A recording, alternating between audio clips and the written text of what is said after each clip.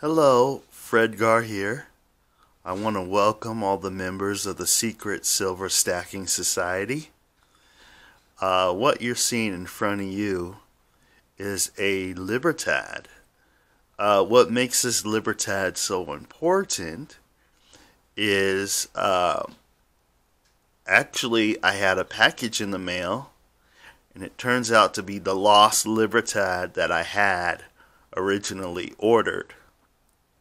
Now, a couple of things happened. That was a video I made a while back about an order I didn't receive from eBay. It was supposed to be a 2015 Libertad. You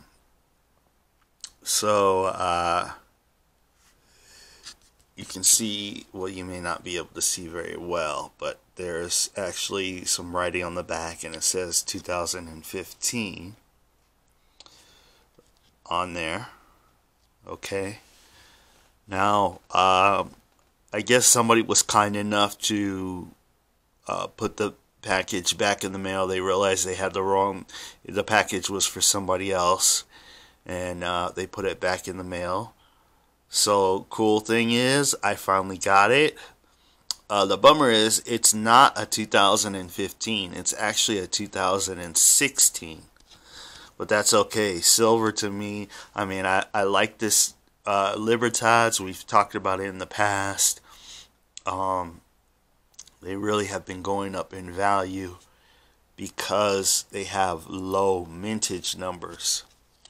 But anyway, I'm still satisfied with the 2016 Libertad. I tested it on my CCT slide, coin slide, that I got from eBay. It's a budget slide, so I paid around $50. I know I've talked about that too in the past.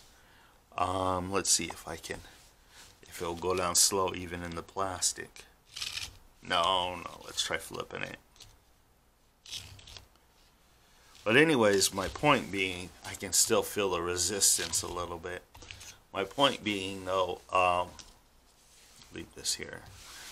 My point being that, hey, I lucked out. I had some favor to get that coin or round or whatever you want to call it in the mail. It's kind of a hybrid coin and round. If you watch my videos, I talk about it. It's more of a round than a coin. So I'm just very happy that I got it. Also, silver has been dropping in spot price. Premiums, I don't know if premiums are going up right now. I still got to do my research on that. But I definitely want to make some purchases. Hopefully Friday of next week, I can start making some purchases. Buy some silver again, and hopefully things will be alright for me in terms of stacking silver. Some bad things going on with the job, some things I'm not too happy about, but I'm going to hang in there and persevere. For now anyways, I'm getting some leads for different job opportunities, so I may try to get another job. They cut my hours for my during the week, the new job that's for during the week. So I'm gonna have to ask, hey, will that change or is that permanent? What's going on? So we all are going to, I'm going through some changes. But I'm going to continue to try to make it YouTube videos. I'm going to continue trying to at least try to get you guys one video a week, if not a couple videos every week. I may have to make them early in the morning. Also, maybe I'll have to do that. I may be a little bit quiet because some family members are probably going to be sleeping during the morning. So we'll see. We'll see. We'll come up with something to try to continue putting out videos for you guys. Now, I did make a video a little while back too about selling some slabbed coins. Well, due to the recent drop in spot price, I don't think that's a good idea to sell those slabbed coins. But what I may do is still consider selling some gold. I have a little bit of gold, like grams and half grams, so I may get rid of those. We'll see. We'll see. Gold is still pretty high in my opinion. It hasn't dropped dramatically in my opinion. So that's one thing. So we'll see. I may sell some gold and see what I can get for it, or trade for something else. Let's see what else is on my mind. There was another video where I said I had 6 of those half Canadian coins, half rounds, or not half rounds, sorry, half ounce Canadian coins that I showed you.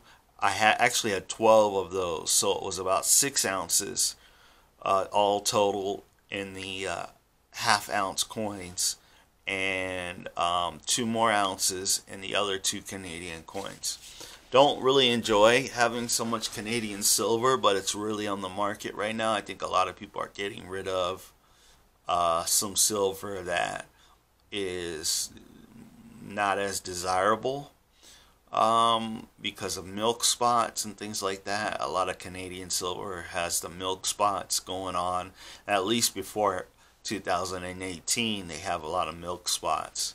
So I may be buying more Canadian silver because the dealer I go to, they have a lot of Canadian silver. They also have some Philharmonics, so I could run by and get some of those maybe in about a month or so. We'll see. I don't really like the Philharmonics.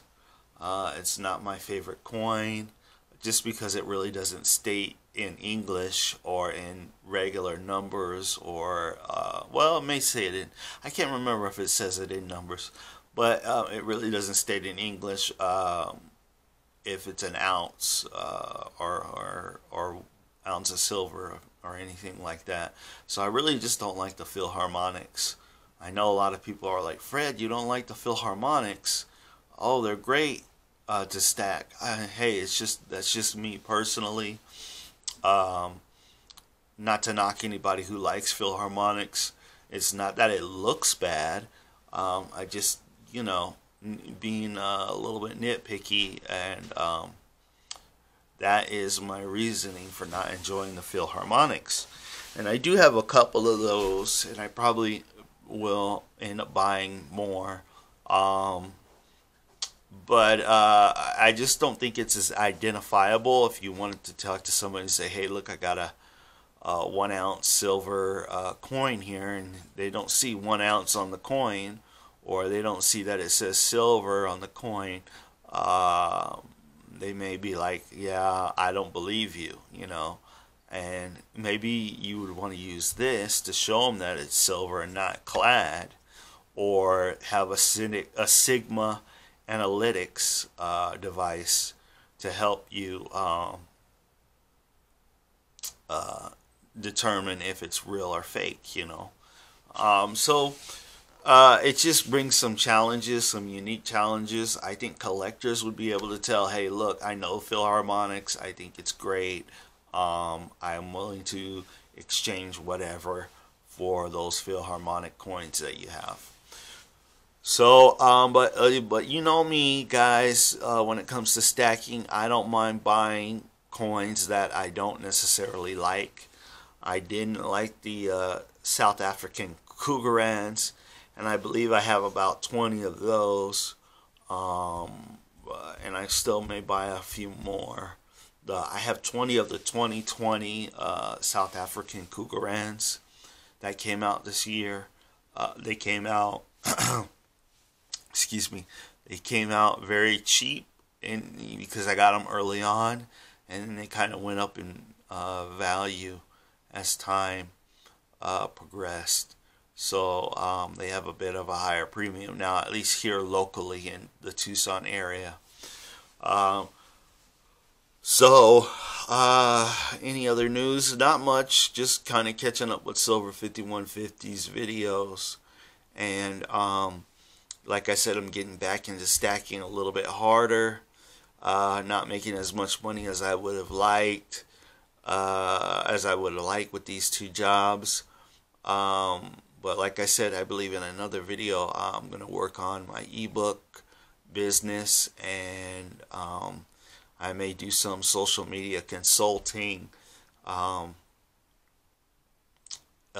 I have other social media channels, or not channels, but platforms, I should say is the correct term. I have other social media platforms like Twitter, LinkedIn, and I've done pretty well on Twitter and LinkedIn. I do have Facebook, but Facebook has had some unique challenges that have, I really don't like it, because it's so possible for you to get hacked, your phone to get hacked. It's just not very, not a very good, I don't know, platform, I guess. But I know some people get great success with Facebook. So to each their own. I just don't use that platform, but I really enjoy LinkedIn. I think it's great. I have a lot of fun with that. There's a lot of versatility there. So I just wanted to come to you guys, make a short video, and also let you know I'm still here. I'm back in the stacking game. More so, I'll probably at least by Friday, if spot price still is low or flat, buy at least 8 ounces. I'm thinking 8 to 10 ounces, which is a lot for me, because normally I only buy 5 at a time.